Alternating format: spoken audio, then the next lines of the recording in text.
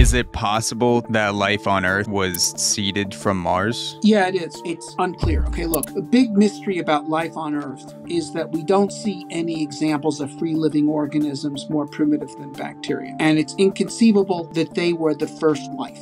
Pioneers? Just as this was the first machine. Before this came along, there were laptop computers and desktop computers and also, of course, telephones. And before that, there was glass and steel and many inventions going back a long, long way before you got to this. Bacteria are immigrants. Could they have come from Mars? Yes. Could they have come from outside of both Earth and Mars? Yes. Could they have come from Earth and they wiped out their more primitive ancestors? Yes. But that would be unusual because the pattern we see in nature of simpler forms in general persist alongside the more advanced forms.